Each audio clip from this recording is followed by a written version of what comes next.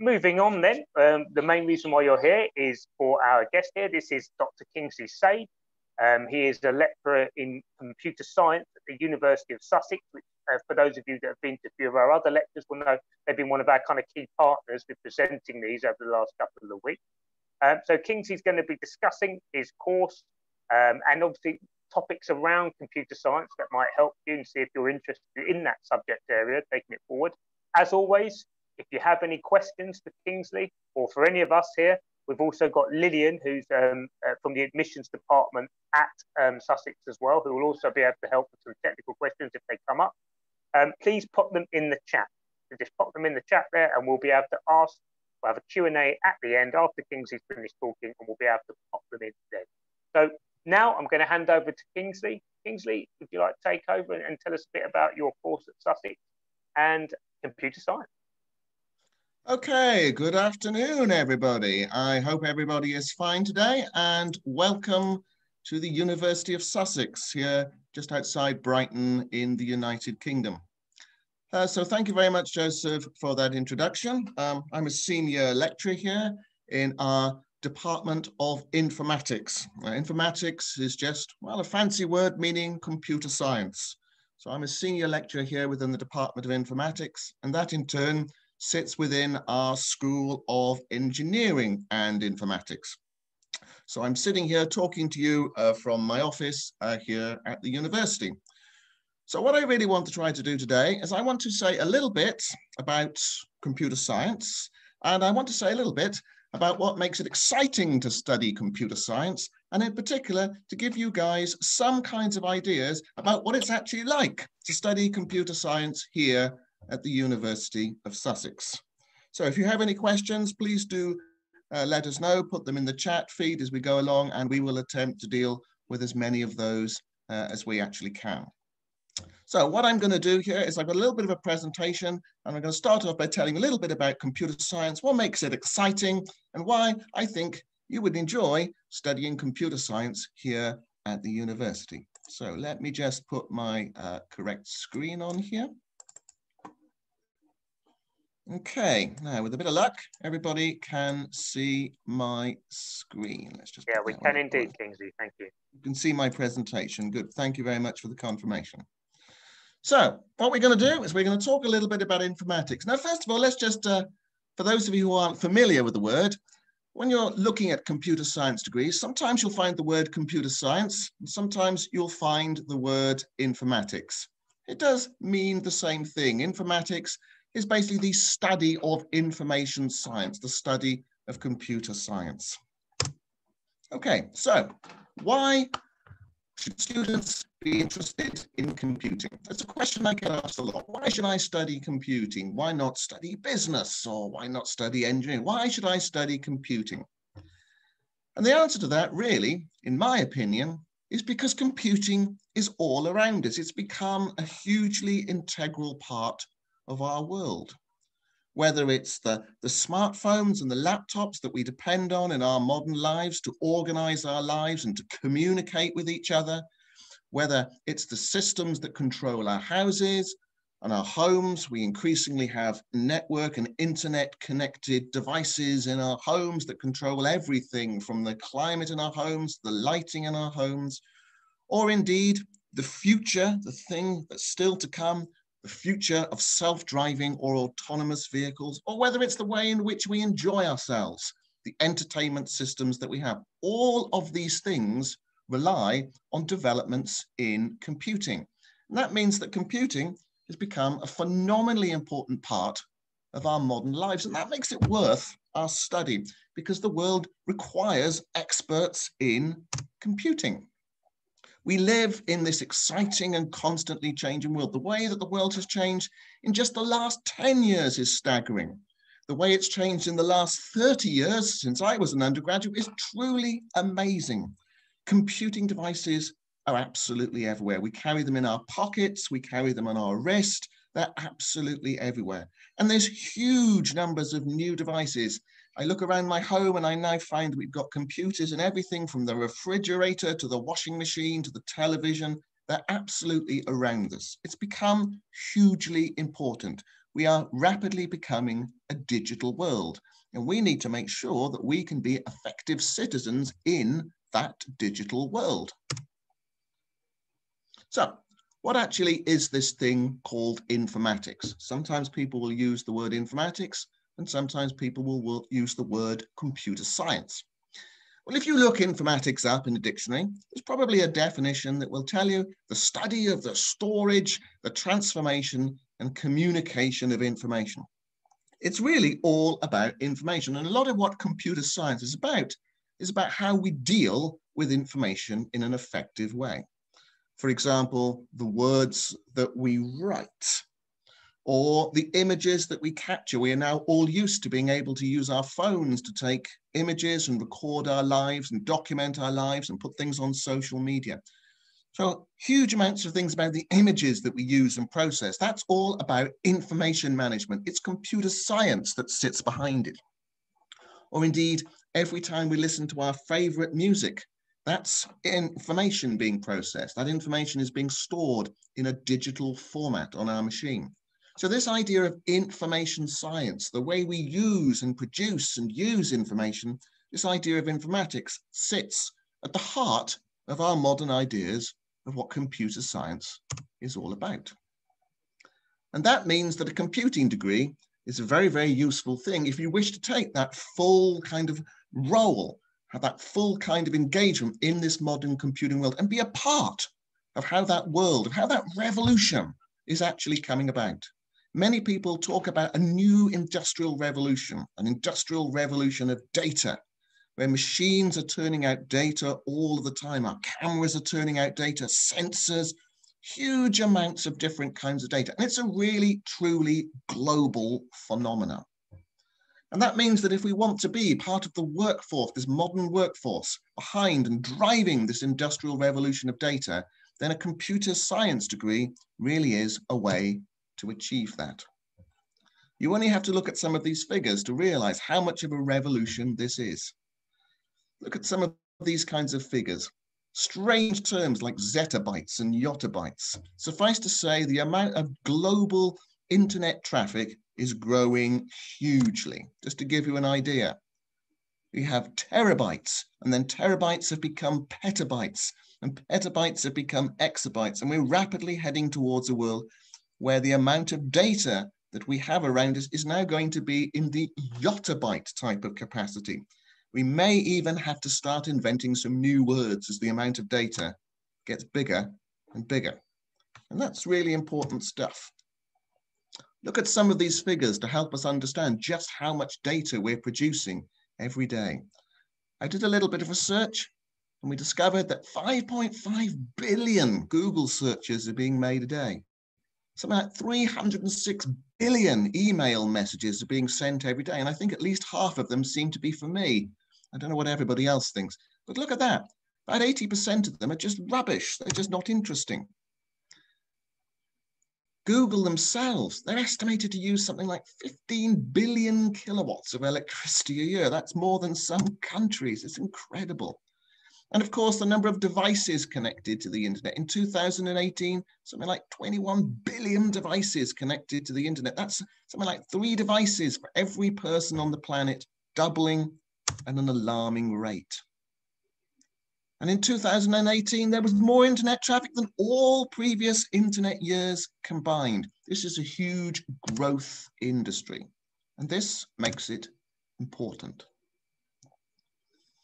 So I'm trying to impress upon you the idea that computer science will help you be a part of this forefront of this industrial revolution of data. An exciting place to be, an exciting place to study, an exciting place to develop a career. But of course, you could study computer science, you could study informatics at many places across the world. So why should you want to study it here at the University of Sussex? Well, this is just one rather nice image here, which just shows something of our campus. It's a very attractive campus here on the south coast of the UK, very near the city of Brighton. It's a modern campus with lots of really modern facilities, high quality computing facilities.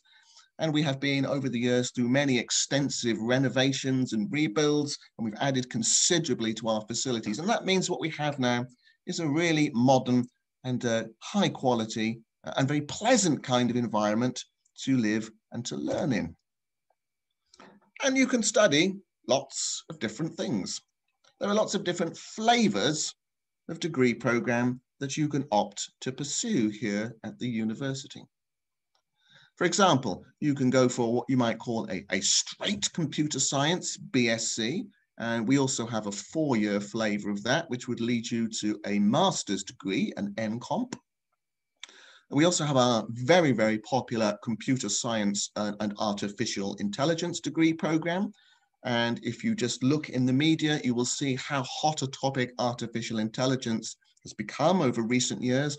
And there's a huge demand out there for people who have skills in artificial intelligence, for everything from the new world of self-driving vehicles that we want to have, to the huge kind of impact that artificial intelligence is beginning to have in our study of medical science, and so on and so forth. And that's a very, very popular degree program. We also have another very, very popular program here, our Computing for Business and Management. This is actually a joint program that we have with our School of Business over here, where you can study computing, but you can also study various business and management topics as well. And that's proving to be very attractive for people who see that they have a career in applying computing ideas across the sort of business and management world, people who are interested in getting into financial technology and stuff like that. That's proving very popular. We also have our Computing for Digital Media, which places emphasis on things like graphics. And we also have a Games and Multimedia Environment program. And what we also have is our foundation year program. So if you feel you're not quite ready for the straight entry into our traditional degree programs, we also have an additional year. We call that year 0, or our foundation year, which has a lower tariff entry point. And you can add an additional year. And what that does is it builds on your basic skills and prepares you for entry into our core degree programs.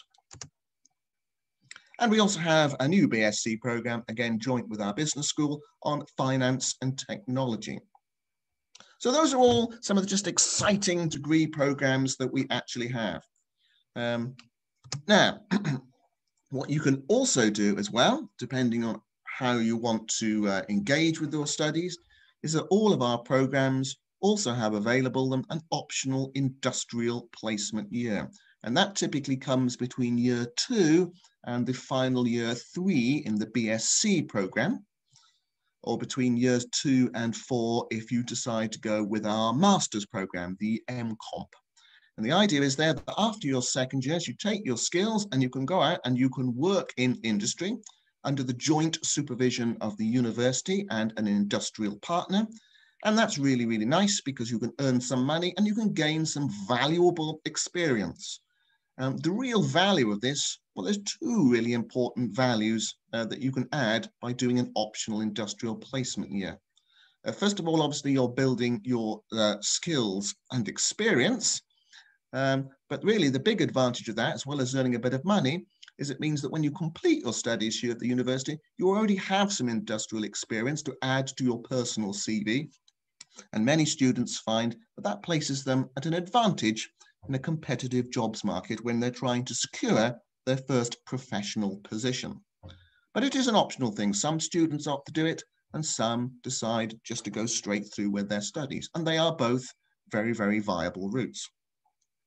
There's a note down here that all of our degree programs are accredited by the British Computer Society, BCS. That's really just a mark that the kind of work that we do here and the courses and the learning that we have here is recognized by the professional society, the British Computing Society, as being of a kind of quality which is appropriate for an IT or a computer science professional. So BCS accreditation for all of our degree programs.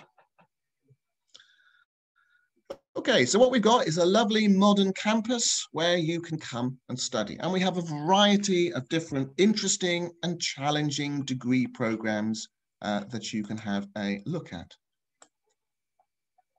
I'll just deal with a couple of questions here. I'll just deal with them as I'm going along because I can see some questions coming up in the chat feed. So Siaza It says, your question is, what is your favorite part of teaching computer science? That's a really interesting question. A favorite part of teaching computer science. I think one of the most interesting things with teaching computer science is when students are able to work together to solve some kind of team projects. I'll give you an example of what I mean. One of the courses that I teach with our second year students is a software engineering module. And that involves having teams of young people working together, typically somewhere between 4 and 6 young people working together. And what they have to do is they have to work together to build a particular application. And the application I got them to build last year was I got them to build an electronic version of the popular board game Monopoly. And what's really exciting about that is that they actually have to work together. And part of the reason why we have this module is it's about learning how to work together. And that can be a really rewarding experience, because what I have to try and do is help them understand how to work together. Sometimes it's easy, and sometimes it can be really challenging. But what's really nice is when we get to the end of that, all of our teams are then able to demonstrate the work that they have done. And what they find is that what they are able to achieve together is much more than what they would be able to achieve individually.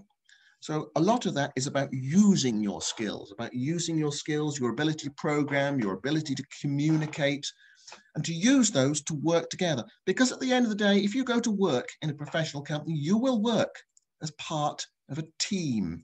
So learning to work as part of a team to solve a problem together is a really interesting thing, because most of our students will not have had any experience of doing that before. And it's a really challenging and a really fun thing to do. And a lot of our students find that that's a really rewarding experience. Another question here, if you have not studied computer science for A-levels, can we still study a computer science course in university? Absolutely you can, is the answer. And we have many students who have not studied computer science at A-level. Our courses are designed such that as long as you have the necessary academic skills, then you will find you will be just fine. I will say that it's very, very useful to have a good maths qualification, okay, as it would be the case for any numerate discipline like computer science or engineering. So I would suggest maths is useful, but not all of our students have maths at A-level, but I would say that a maths at A-level is useful. But we have many students who come in with A-levels in history and English and technology and lots of different kinds of things, and they have all gone on to be successful. Another question is asked you, what A-levels would you recommend for a computer science degree? The answer is, I don't think there's one single answer to that question. It depends on the person themselves. We teach people to program, and we have maths programs going on here. So if you don't have those skills at A-level, you will gain those skills whilst you are here at the university. So the truth is, there are lots of different kinds of A-levels that would suit. Obviously, some can be more useful than others. If you're going on to study computer science with business, you might find it's useful to have a business A-level. I would say that it is helpful, but not essential, to have an A-level in maths. Okay, but other than that, I'd say that there's actually a lot of different types of students who come to us, and they all are able to be successful. I just want to spend a little bit of time telling you about some of the themes that we have on our courses. So, for example, we have modules on programming. You will learn to program. It is a cornerstone, important part of studying computer science. You will learn to program. Okay. The languages we use a wide range of languages, but probably the two languages you'll see most of here at the university are Java and Python, two modern languages.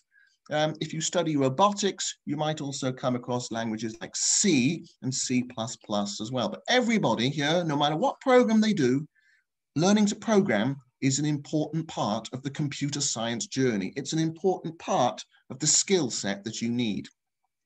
You'll also learn about the foundations of coding. We call this kind of like the science, the kind of essential things that you have to know in order to be good at science. Give you some examples of why that might be important. Here is a very simple looking book here. It's called The Making of a Fly. And you might think to yourself, what is so important about the book, The Making of a Fly? Well, it turns out, with The Making of a Fly, that at some point in the past, this rather ordinary looking book here, this rather ordinary looking book, turned out to be the subject of a little bit of a controversy. So this book, The Making of a Fly, shouldn't cost that much, but then suddenly started turning up on sites like Amazon. Well, they wanted $23 million for it. And that's a little bit steep for a book that normally sells for $100. What's really going on? Well, how on earth is this possible? Well, what actually happened in this particular case is all to do with computer science basics, because the idea is automated pricing algorithms are behind it. Now, automated pricing algorithms are the kinds of things that are used to deal with the idea that when something is in demand, it should push the price up. A lot of online sellings do exactly this, automated pricing algorithms. We need to be careful about these ideas, because sometimes these things can cause tremendous problems.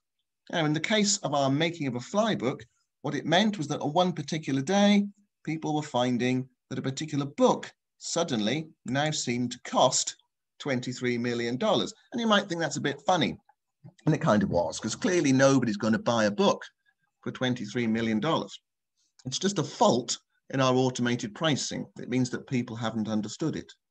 But sometimes the impact can be much greater, like what happened on May the 6th at 2:45 on the New York Stock Exchange, where automated trading algorithms went absolutely out of control and caused a flash crash. Now, that's important because in this particular case, it's not just a book with a crazy price. This is now affecting finances in a global sense. And it's all because automated trading algorithms have not been developed and tested properly. Maybe what they should have done is got some people who really understood these kinds of computer science basics. Just having a look at the question feature. What A-levels would you recommend for a computer science degree in university? As I said, there are lots of different kinds of A-levels. I mean, for example, the A-levels that I studied many years ago were maths, physics, and chemistry. I don't think I've ever used any chemistry skills here at the university, but I've certainly used a lot of my math skills. But some of my students come, they have got things like maths, history, and English. Other students have got qualifications in philosophy. There's a wide variety of different kind of A-levels. Okay, but as I said, I do think it can be helpful, although it is not essential to have an A-level in maths. But there are a wide range of different kinds of students who come to us. So, computer foundations, the science, understanding how things like automated trading algorithms work and what the perils and the dangers of them are. Other themes that we have, software engineering, because not only do we want to learn to program, but we want to be able to learn to program well, to build software that's highly reliable, that people will want to use. And that's important because sometimes the software that we're building, we may come to rely on it. You might think it's okay if your smartphone isn't very reliable or crashes, or if your TikTok program suddenly stops working properly. That may be a minor irritation. But if that software, well, if that software is doing something important like controlling machines in a hospital or controlling aircraft, then suddenly it's really important. Software engineering is all about how do we program or create programs which are really reliable, that will really do what we want. We also have themes on computer systems, understanding the parts of a processing system, all the different parts of a computer system, how they interact, the difference between the hardware systems and the software systems, and so on and so forth. We also have themes on professional issues. This is really related to the idea of professional standards and ethics and how we form a part of an effective part of a business or a professional community. Because as well as being good at computer science, we also have to remember that we need to be good at being parts of teams. We also have modules on web computing for people who are interested in online world and developing applications for online use. We also have courses in management, and that's particularly important, obviously, if you're doing one of our programs like computer science with business management.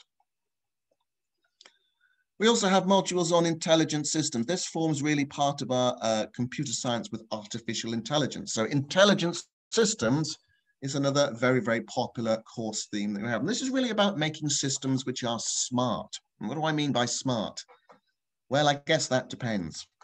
But kind of systems that we might think of as smart, well, think of some of the systems that are around you and that you use all the time. Systems like Siri and Cortana and Alexa, they're intelligent systems. They have to recognize a voice. They have to pick out the words. They then have to figure out what it is that you're saying, and they then have to make the right kind of response. That's one kind of an example of an intelligent system.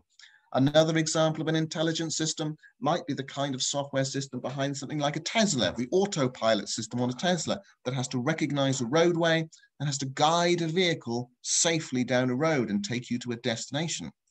And this is a technology which will have a real impact over the next 10 and 20 years as the world starts to move towards these kind of autonomous vehicle systems. And we can also think about intelligent systems, well, in terms of things like game playing as well. We can talk about the idea of machine learning, getting machines to learn how to do things. Because as well as programming machines, as well as sitting there and typing the code and telling a machine what to do, we can also allow machines to learn how to do something. We can get them to learn, to recognize patterns, and to understand how to carry out activities. Machine learning is a kind of a system where you can try something out and it can improve the way that it performs over time. One good example here is getting machines to learn how to play games, like, for example, the game Go, one of the most complex games to play. Well, let's decide to put a good Go player against a machine. So what we've got here is we have Lee Sedol here, who's playing Go, and on the other side, we have a machine, AlphaGo. And in this particular contest, I'm afraid it's 4-1 to AlphaGo. Lee won 1 time, and the AlphaGo program won 4 times. It's not perfect because Lee can still beat the machine, but AlphaGo is doing a pretty good job. But in fact, what the program has done is it's actually learned how to play Go. And the way it's done that is by learning by playing against itself. So rather than somebody just writing a really incredible program to play Go, what they've done is they've created a program that can learn. And then they've just allowed that program to learn how to play Go really well by allowing it to play against itself and working out where the good moves are and where the less good moves are. And that's an example of machine learning at work. And machine learning is becoming an increasing part of what the modern computer science and informatics story is all about, because sometimes problems are really complicated. So we just have to let machines learn how to solve them. That's incredibly important in things like medical applications, where we can learn how to recognize, for example, cancer cells from non-cancer cells. Now, these are incredibly important ideas, and that forms a really important part of the modern story of artificial intelligence. We also have as a theme robotics and adaptive systems. So if you're interested in getting into robotics, we have courses and modules on that as well. And you can get to play around with all sorts of different kinds of robots. And sometimes they fall over and do all sorts of crazy things. And we also have modules on graphics for people who are really interested in getting into digital media and animated graphics. Perhaps they see themselves getting into computer graphics and CGI kind of technology. We have modules all about that. And we also have options for looking at how computer science works and contributes to the world of music and audio as well. So lots of different kinds of modules. And I've got a couple of slides here just to show how these are plugged into our various degree programs. So, for example, if you study our straight computer science program, you would take these modules. Everybody needs to learn how to program, but you'd also have all of these modules as well. This would be like the kind of blend or the mix that you would take a part of. If, on the other hand, you decided to go for computer science and artificial intelligence, then you would find modules like intelligent systems and all of this kind of stuff starts to have an impact. Still, everybody's learning to program, everybody's dealing with all of the foundations. If, on the other hand, you decide that computing for business and management is for you, then obviously we bring in some of our management modules as well, and management and professional issues now become a really important part of what the Computing for Business and Management program is all about. So lots of different kinds of flavors.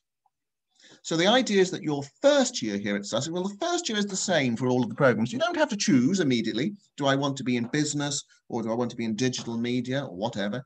Because actually the first year is common to all of our computer science degrees. So the first year is the same. And that allows students to learn all the basic kind of skills that they need. And then during their first year, they make their choice as to which one of their programs they want to go out into. So the first year provides all of our necessary foundations, and then that allows people to switch between the different degrees. So maybe you start off by thinking that artificial intelligence is going to be for you, and then you do your first year, and maybe you decide that actually computing for business and management looks more interesting. You can do that because the first year is the same for all of the programs. The specialisms will be introduced in the second and final years. Also, very importantly, during the final year, you also undertake a substantial final year project. This is where you get to investigate or do a little bit of research into a topic. And there's lots of different kinds of topics that our students get into. Some people like to do programming projects. Some people like to do robotics projects. Some people like to do music tech projects, graphics projects. There's a huge range of different things that people do. I've got here just a nice little example that we can see. Here's one that one of our previous students has done. Hopefully this is going to work okay. It's a kind of a part game application, part AI application. It's a kind of a simulation of what we call artificial life. So what we have here is we have this little organism in the middle, and he's trying to work around this space, and he's trying to interact with this space. It's trying to survive. So what it's doing is it's moving around the space. It's responding to all of the other artificial organisms in the space, and it's just trying to survive. And what it's trying to do is to develop rules which will help it interact with the other artificial life forms, and which it's trying to learn how to survive in its own environment. So it's a kind of part graphics, part artificial intelligence kind of application. It was a very successful project. So what can you expect to do here? Question from so do we learn about Arduino in university? The answer to that is yes. Arduinos are used, for example, on our robotics courses. So if you're interested in getting into robotics, you'll find lots of our students working away with Arduino systems, using that to control motors and arms and wheels on robots. So if you're interested in Arduinos and robotics, the answer is yes. You can learn about that on our robotics modules. But you've asked the question, is there a huge difference in the pure computing degree and the module and the computing and AI degree in terms of modules? You can actually find that just by looking at the diagram. So for example, here's our straight computer science program there, and there's our computer science with artificial intelligence. And you can see, let's have a see what the differences are between them. You can just kind of flick backwards and forwards and you can see those differences. Yes, there are some differences. Does robotics include 3D printing? Yes, it does. We have some extensive 3D printing facilities here, and many of our robotics students make components for their own robots, and they make those using our modern 3D printing suites. And that's certainly something that you can do. We also use Lego robots as well.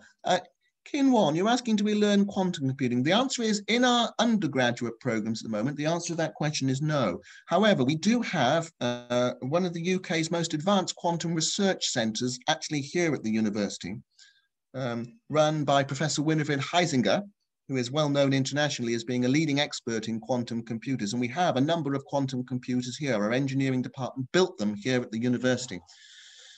But at the moment, the quantum computers are very much for the research community. So if you're interested in doing research after you've finished your undergraduate program and you want to get into quantum computers, we have a quantum computing group here at the university.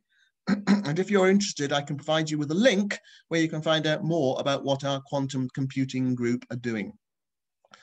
Does the course cover issues like cybersecurity, data privacy, and ethics? Great question. Yes, that would be in our professional issues topic where we talk about issues like that.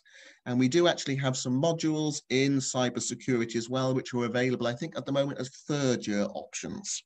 So yes, we do talk about those topics. Those are great questions, guys. Thank you. So what can you expect here? Well, We're interested in making software. This is a computer science degree. We're not just going to sit here and use software. We want to learn how to make software. We want to understand what software is really all about. So you'll find here that what we're really interested in is finding out how to make things work. Okay, so that's why I stress the importance of being good at programming. We're interested in making stuff. We're interested in making cool and exciting software that solves interesting problems. We're interested in being able to control robots or control vehicles or do data analysis, lots of different things. We have a very friendly and approachable faculty, people like me who you'll find teaching you.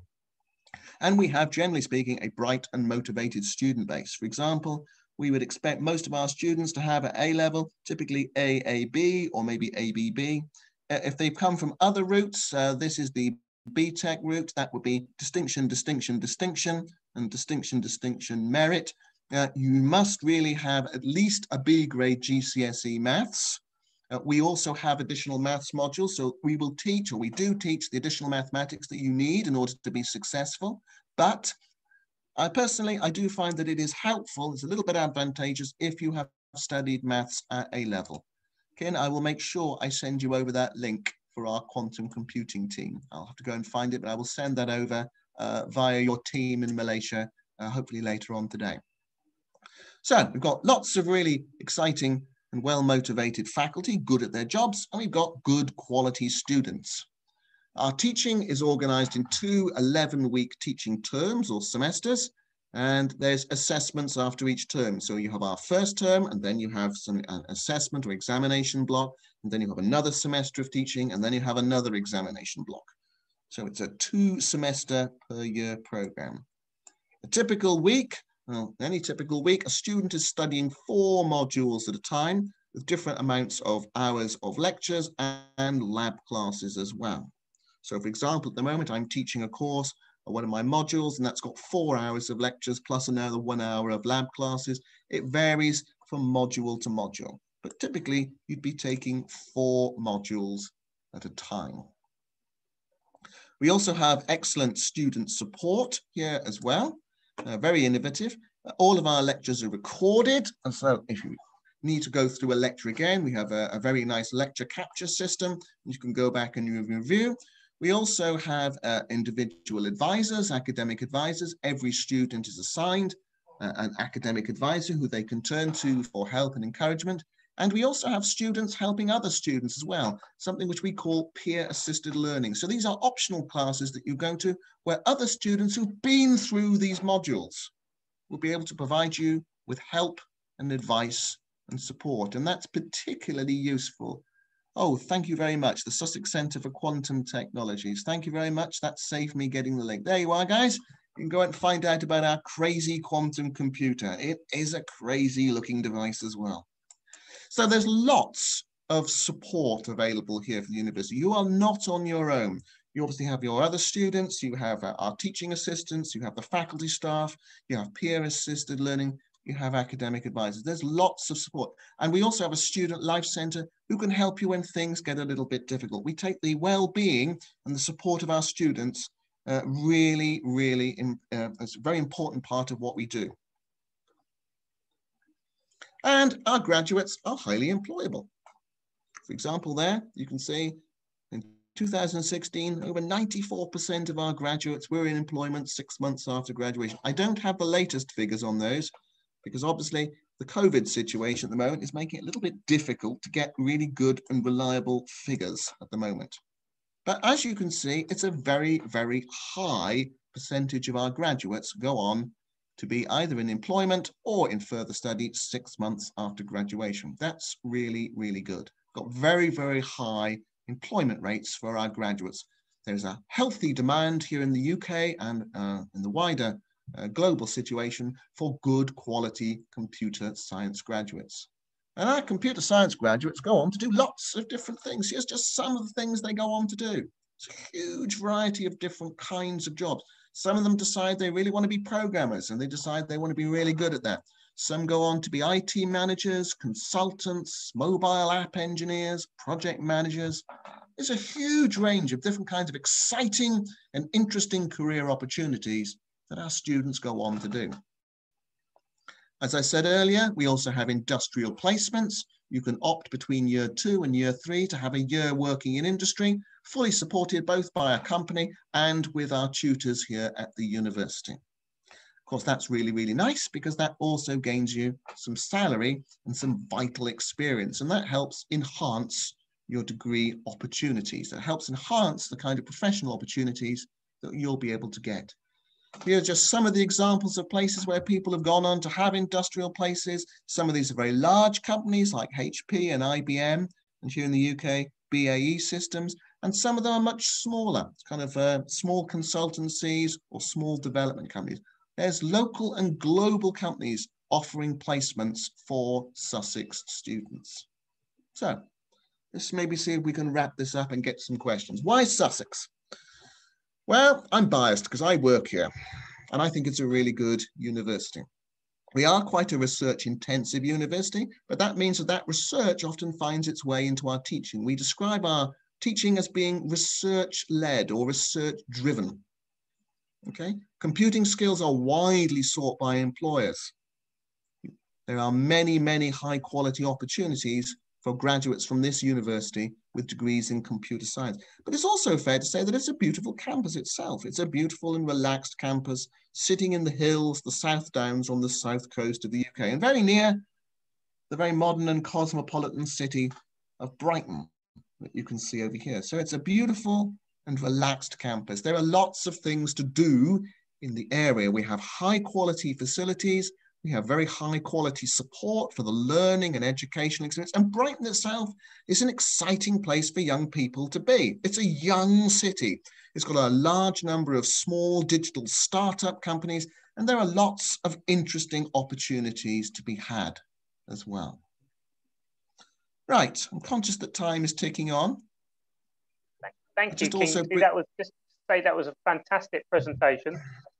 Yeah, and you did brilliant. Did your own job brilliantly, and you've also done my job brilliantly as well. You presented yourself and answered all your own questions. So obviously we did have a lot of questions in the chat going forward, and you've obviously covered lots of those. If people have any more questions, feel free to add them in. I think the ones that you're asking are great, because obviously the ones about entry requirements and stuff are things that a self-Miss McAteer can help you with.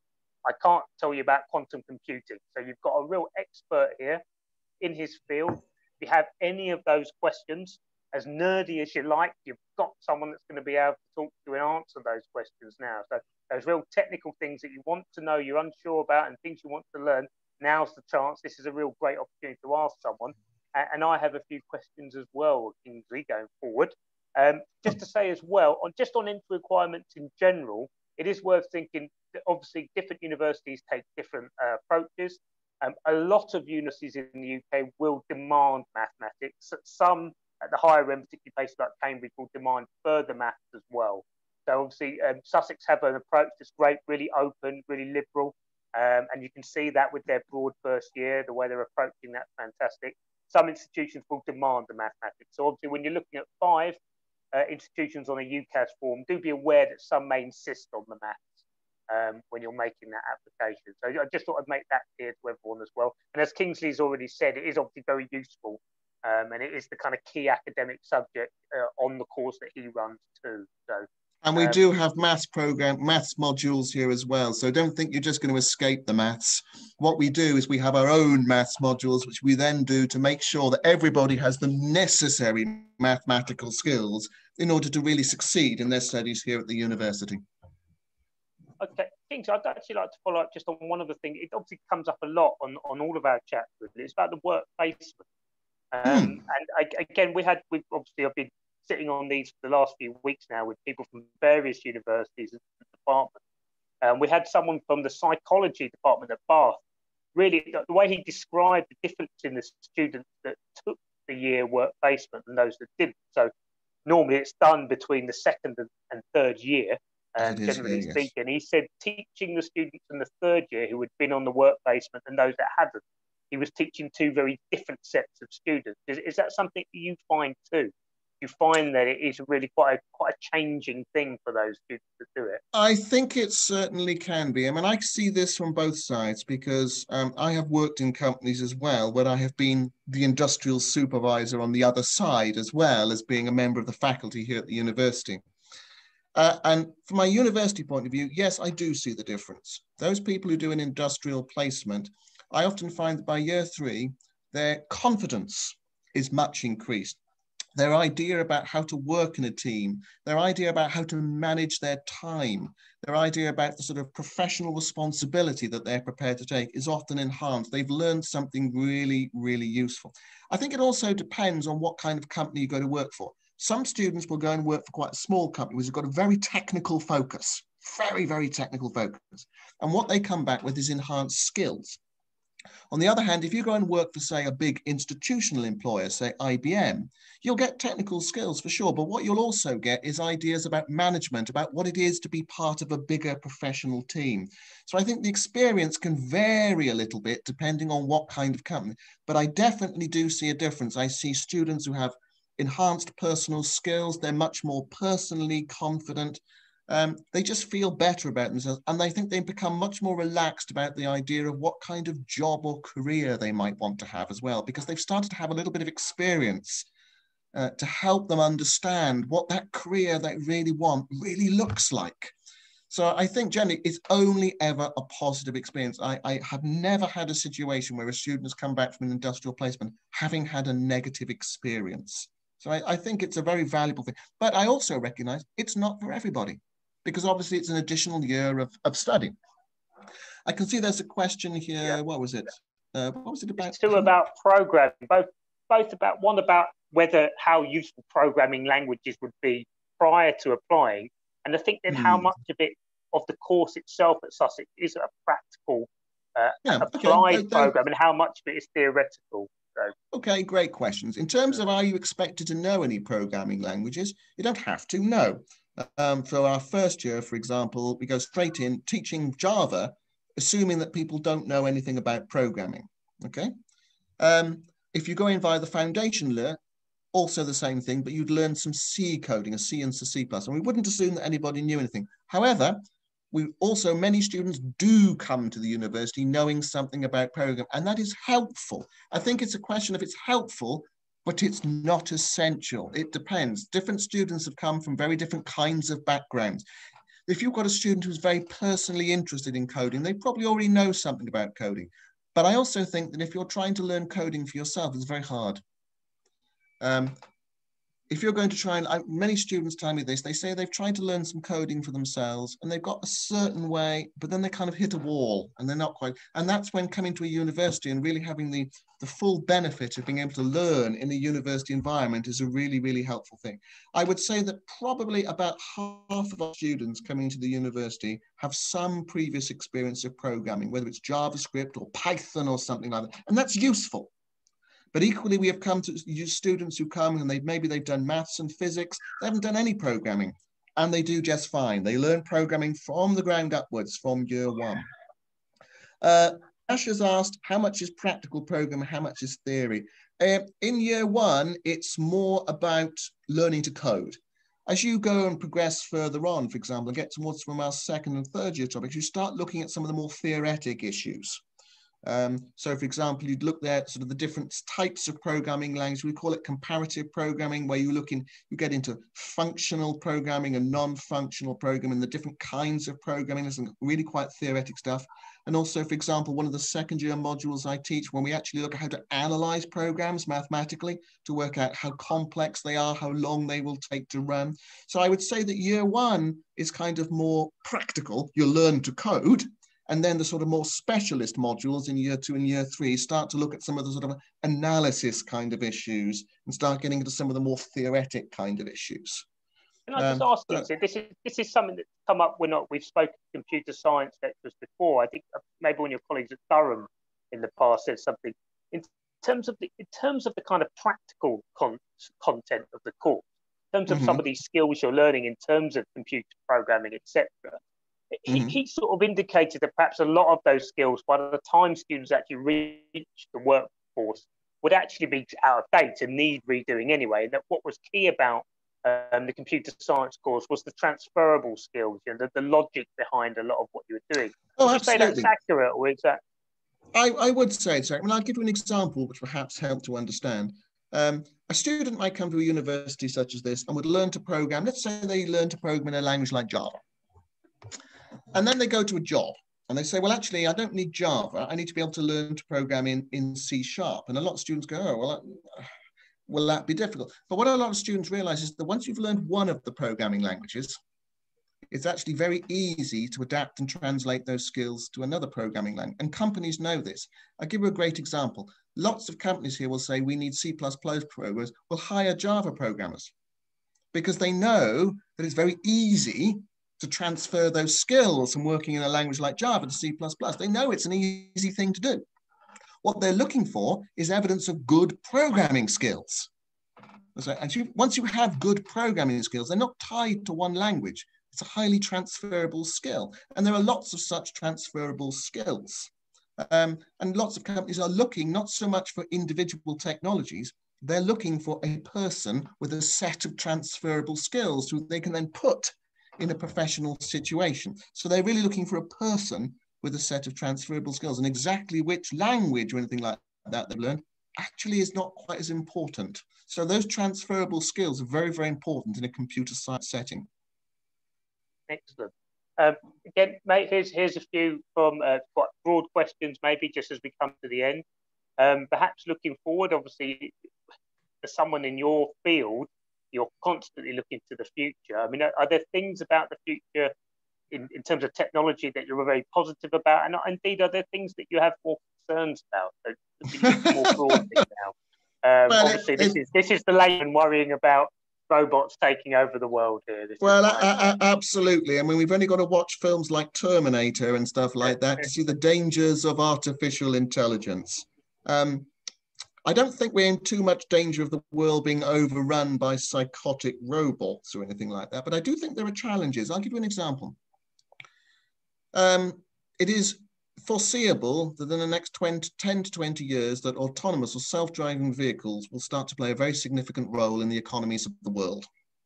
We will be driving as individuals much less. We'll be relying on machines to drive us to the shops, to take us to our workplaces, and so on and so forth.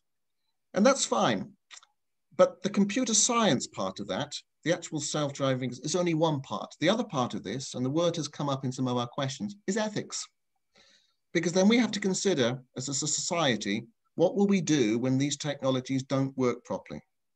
At the moment, if two cars collide, then we can get the two drivers into a court of law and we can figure out who is responsible for the accident.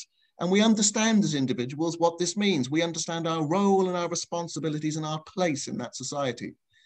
But in the future, if there's an accident between two self-driving cars, now we're going to have two software companies battling it out in court, trying to work out whose artificial intelligence system was responsible for it.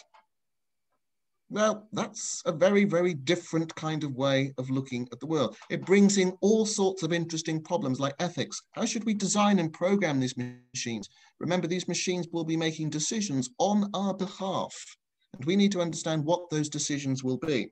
And I suspect, as with all technologies, what we will find is that the law will struggle to keep up with the technology. And we see that already with the world of social media, where the world of technology can move far faster than the legal frameworks that surround it. And we've seen that most recently in things like the presidential election in the United States, where technology roars out of control. And then we see some of the kind of strange impact and influences that it can have across the world. We see a question here, is there a specific course that has a focus on ethics? Yes, we do, because it's an important part of how we see the world of computer science developing. We have a module, it's got a rather strange name, it's called The Ghost in the Machine, and it considers issues like ethics and how they apply to our modern world of computer science and artificial intelligence, because it's going to become increasingly important. We want to know that the decisions that machines are making on our behalf are the right ones, that we feel that we are in control of the outcomes of these processes. And that's particularly important when you've got devices which have learned how to do things, and when it's quite difficult to find out how they actually work. Now, these are exciting kinds of issues, because what we can see is a world where we can see an improvement I mean, if I have the idea that my car will drive me to work and will drive me to the supermarket and will drive me to see my friends, I welcome this world as long as I feel that I'm in control of it. There are other aspects like quantum computing, and when they become a reality, they will change the world greatly. They will change the world in the lifetime of your students. Probably not so much in my life, but in their lifetime, it will have a huge impact on the world that we have. So there are lots of interesting things, and robotics, again, changes that the world of robotics is bringing to. Now, these are really exciting, sort of important challenges, and the world will need increasingly computer scientists, high quality computer scientists to help be a part of building that future. And not only building that future, but make sure that that's the future that we want to have. And I think those are some of the important and exciting challenges that face us. Well, that is an incredibly thorough response to that question. So thank you, Kingsley. That's absolutely fantastic. It's been a brilliant talk today. I think really detailed. I've come away learning a lot. I've got whole new terms I can use now. It's brilliant. So your words will be recycled to others through me. Don't worry about that. I'm grateful for it. Do you wish to have a copy of the presentation that I've used today, which you want to make available to your students? We've recorded this whole session, so we'll have this available for students to view, as always, on our website. So thank you very much for that. But we've come to the end of it now. Again, obviously, as you know, we'll have Kingsley's details made available. If people have any questions for him, you can ask him. You can also follow up with Lillian, who we have here, if you have any questions about Sussex and the entry requirements there. But I just want to say thank you all for joining us. Thank you very much to Kingsley, and good evening, everyone. If you'd like to leave the Zoom session now, thank you very much. Good evening to you all.